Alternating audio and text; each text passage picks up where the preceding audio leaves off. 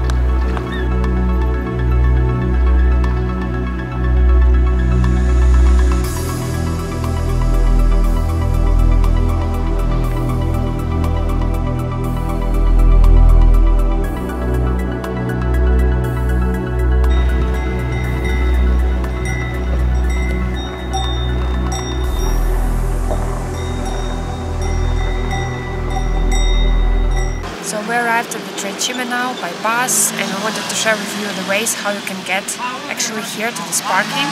The way you can get here by the public transport is there is a bus that you can take either from Dobbiaco station, train station, or from Cortina d'Ampezzo train station as well. And the price for them is the same, it's 8 euros one way and 8 euros back, so it costs 16 euros with the return ticket. Also you can get here obviously by car, but parking is for a fee, and it costs 30 euros to park here for a day.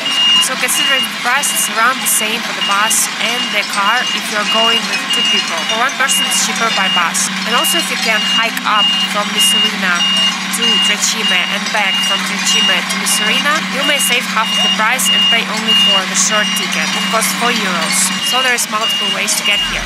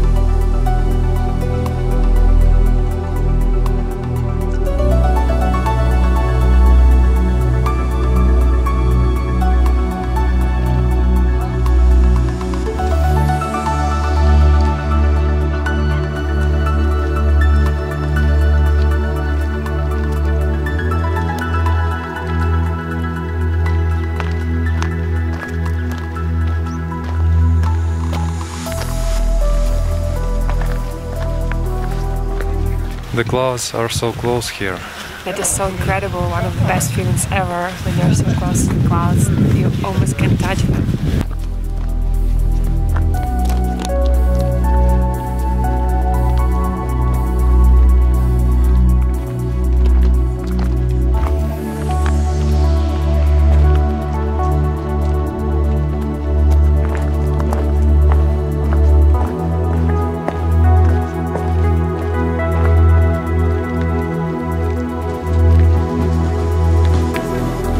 think we chose the coldest day to do one of the highest hikes in the region. We've done out of all the hikes. It feels like it's only 5 degrees here and the air is very cool. There is a cold wind blowing. But yeah, at least the weather should be sunny today all day long, or like partly sunny. So no rain today. Please, no rain.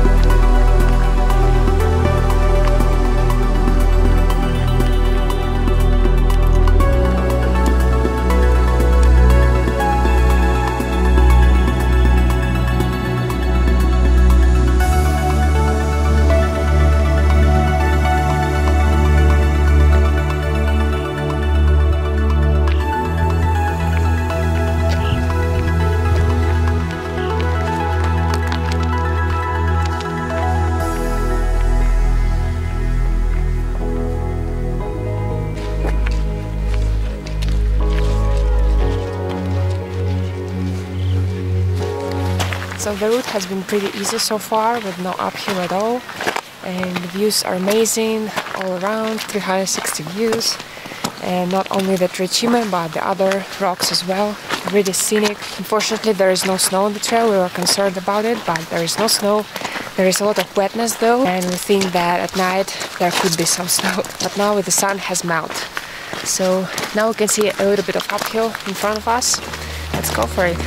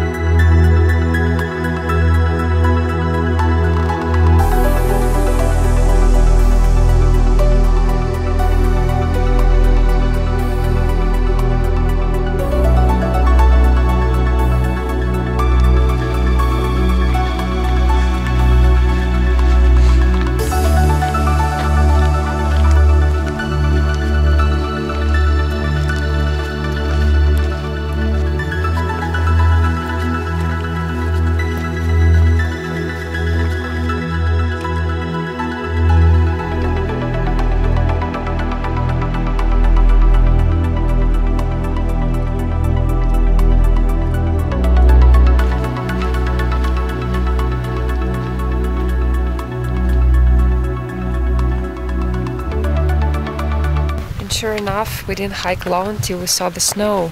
It is closer than it seems, for real.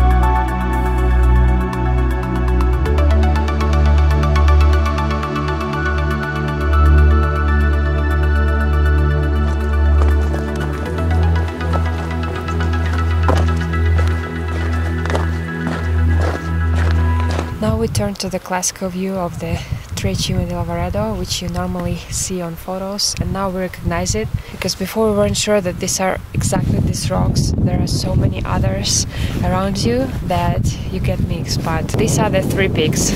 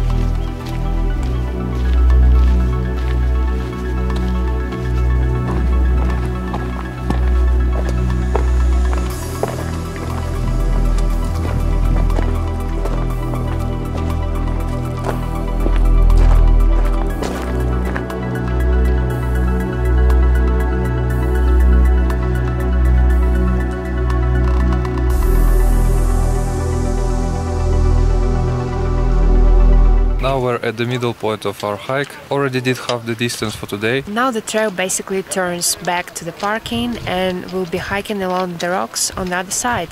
Also now we're at the highest point of the trail at 2,500 meters, getting the best views of the rocks. And the rocks itself are over 3,000 meters, so no wonder why the tops are always in the clouds. From this point on we'll be only going downhill.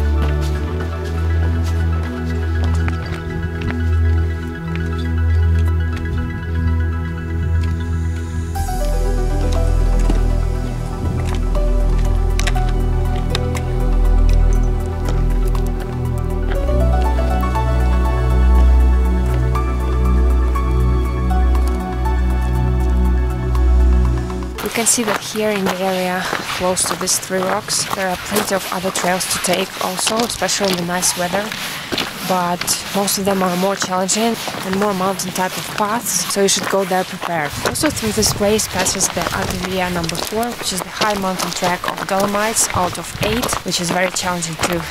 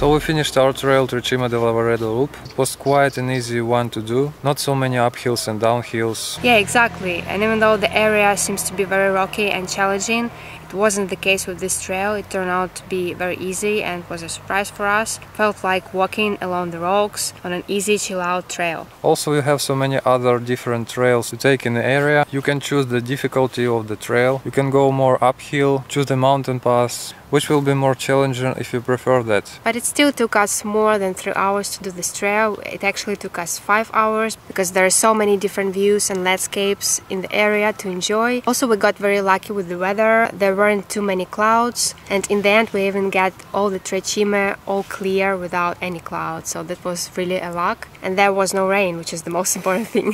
And unfortunately, this is one of the most top popular trails in the region. That's why it's quite crowded even in September. We're doing it at the start of September, but there's still quite a lot of people, and it was quite challenging to film, of course. But this is one of the only disadvantages you have to deal with in all of the popular places, so this is the reality of it. Also, we're so glad that we finally could spot the marmots. That was the first time in the Dolomites, because this is quite a rare sight. And this hike was the last in the series of hiking in Dolomites. We enjoyed this time quite a lot. We've been here for 3 weeks and we have quite a lot of impressions to tell you about. So we'll make another separate video that will be following this video, telling you about all of our impressions, sharing our tips when traveling in Dolomites, and overall sharing our experience. So if you want to know the whole experience of us hiking in Dolomites, make sure not to miss this video. Now we got down from the mountains. We're at Garda Lake, spending several days here at the campsite, and we're so happy to come back to summer again. We've been freezing in the mountains. Yeah, we had really bad Arctic air coming to us, and yeah, it freezed us to hell, especially at night. And now we're back in summer. Here it's still 20-25 degrees, and some people are still swimming in the lake, so it's really nice here. And now we have a long journey back to Spanish Pyrenees ahead of us. We want to move along the Mediterranean seacoast, crossing Italy, France, and then getting back to Pyrenees. And we think we're going to film a small movie documenting all this journey and sharing it with our subscribers. We're not planning to do a lot of hiking though. This is gonna be just us moving, taking the BlaBlaCar and moving from one campsite to the other. And so we plan to do the whole journey in 2 weeks. So we'll see you somewhere on the way. Make sure to watch our separate video about our impressions in Dolomites. Yes, make sure not to miss it, and we'll see you very soon in our next video. Bye guys! Thanks a lot for watching. Hope you enjoyed this hiking trip. If so, give this video a thumbs up and subscribe to our YouTube channel for more hiking adventures. Don't forget to hit the bell to stay notified about every new video. Visit our website walkingnatureworld.com to find detailed hike reports with pictures and maps. Hope you have a wonderful day, and we'll see you very soon.